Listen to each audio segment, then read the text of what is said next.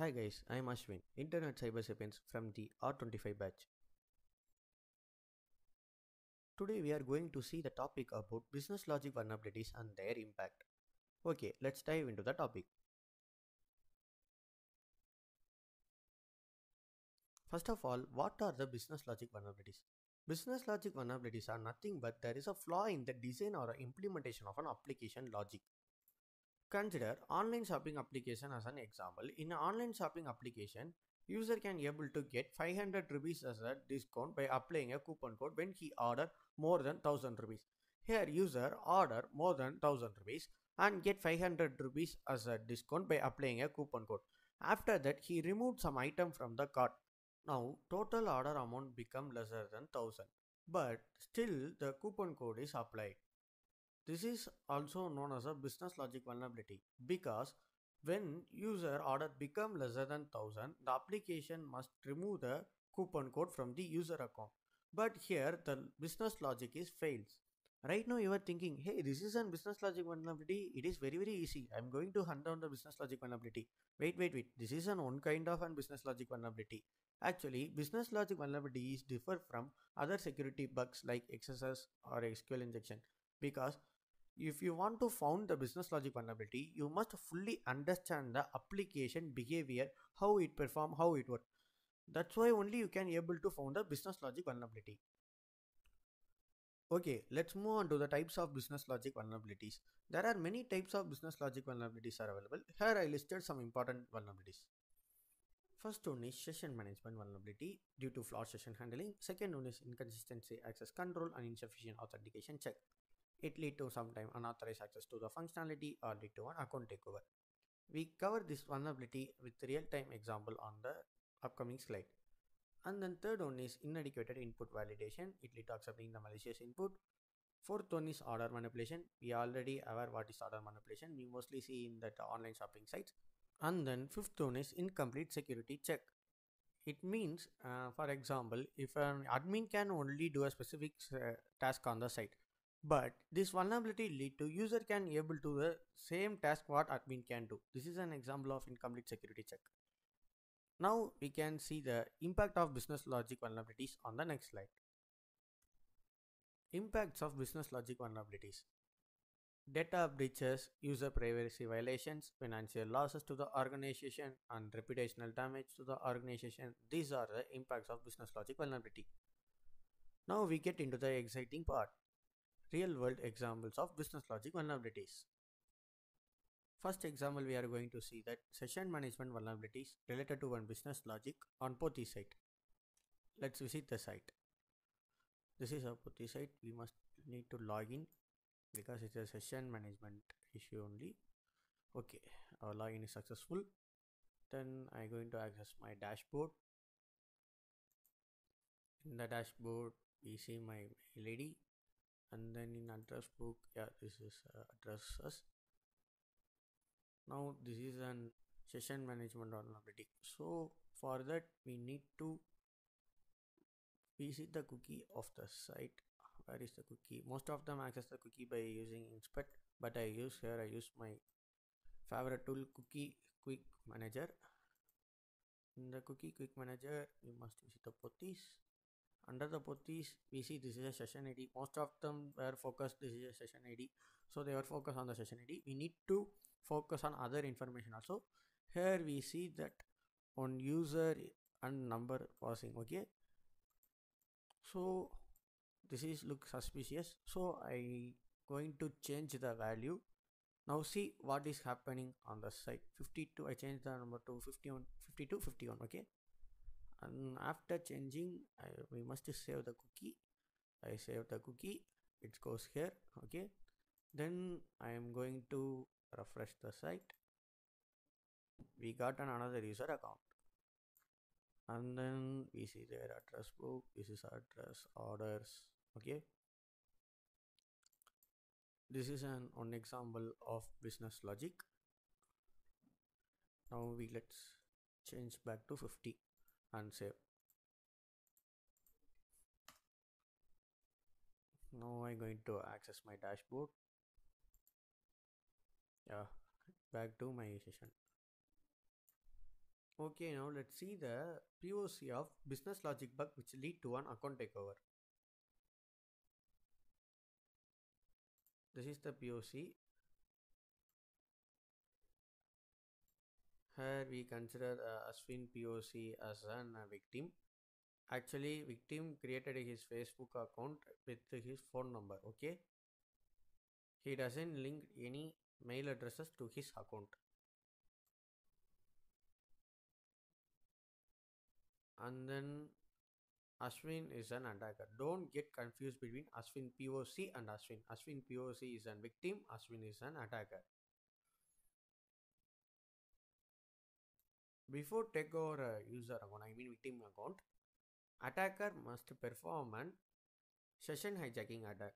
For these purposes, he steal the user cookie. Okay, this is an attack. This is not an vulnerability.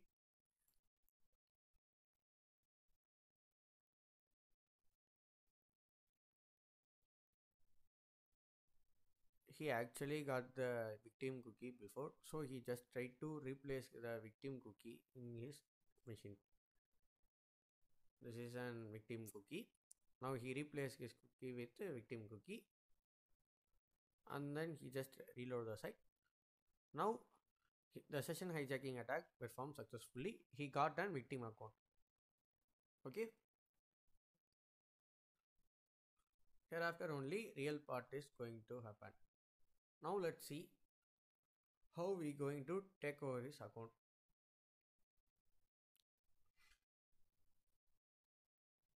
Actually, now attacker perform the attack only. Hereafter will be we going to see the what is the vulnerability. Okay.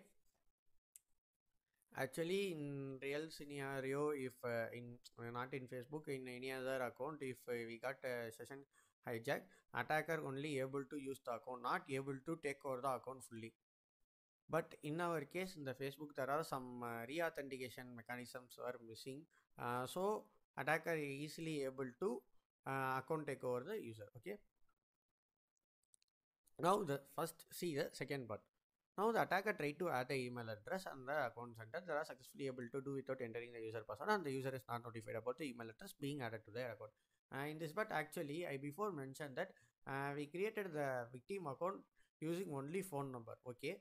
In this case, whenever any user, actual user of the account, or in case the session hijacking is happen, if the malicious user try to add the email address, in case the user created, I mean victim created his account with the mail address, he got notified someone is trying to add the email address, whether it's you or not, please confirm.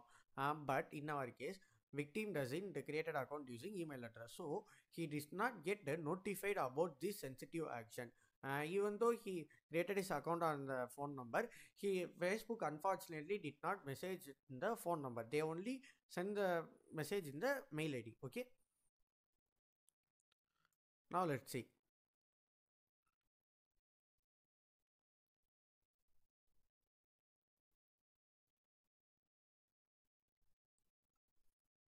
Now he going to the attack, going to the settings, on the setting and go to the account center. On the account center, he go to the personal details. In the personal detail and the contact info, now he going to add the mail address. Here the attacker is going to add his own mail address. Consider this is as an attacker mail address. He successfully added the mail address. Now he waiting for the confirmation code.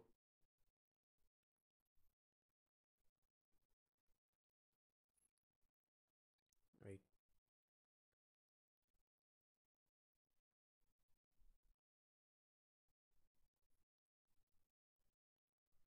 Okay. Now he got a confirmation code. This is an, remember, this is an attacker mail. Okay. So you just copy the verification code. And then now attacker successfully added his mail id to the victim account, but victim did not get notified in his phone number as a message. And the next step is attacker going to disable the two-step verification. Okay. In case in the mobile, in case in mobile account, you see the Facebook account center or Instagram account center, whenever user do any sensitive action, it asks about re-authentication, because for verification purpose it is whether the user is adding or removing some specifications or details, it must ask the re-authentication. But in the web application, it doesn't ask about the re-authenticate. The re-authenticate mechanism is missing. Here we see the attacker is easily able to disable the two-step verification without any re-authentication mechanism.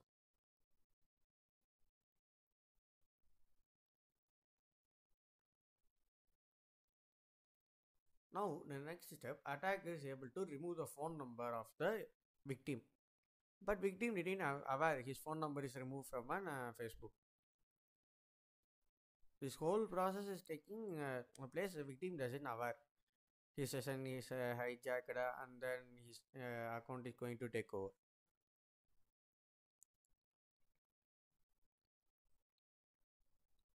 Now the attacker just delete his phone number without any re-authentication required by the Facebook.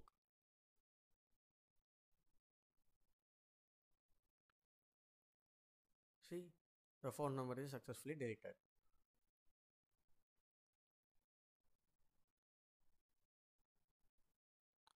Even though he changed his mail address and removed the phone number, attacker did not fully take over the victim account. He just need to reset the password of a victim, so that only he can able to take over account fully. Actually, attacker got the mail address, his phone numbers, because actually attacker had already added his mail address to the victim account, so that only he received the mail.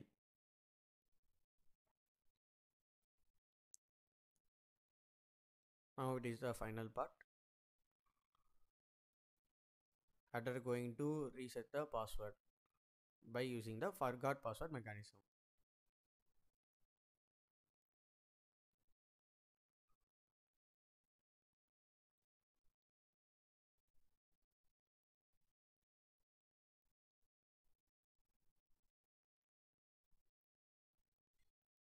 Now attacker got the reset code and he successfully going to reset the victim password and he take over the account fully.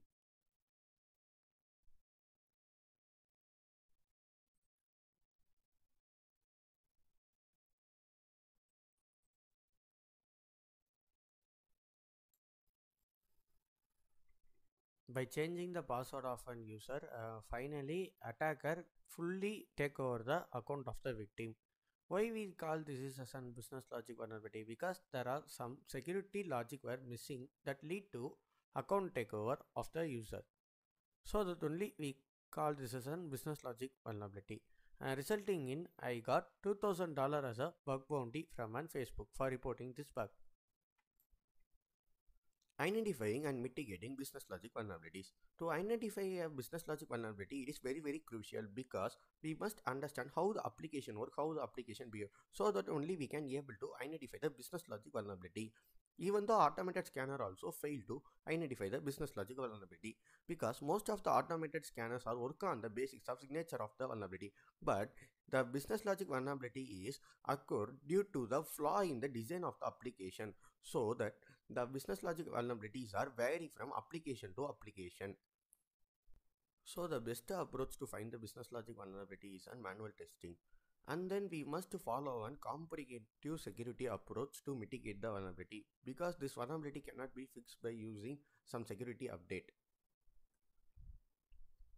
Educating developers and stakeholders.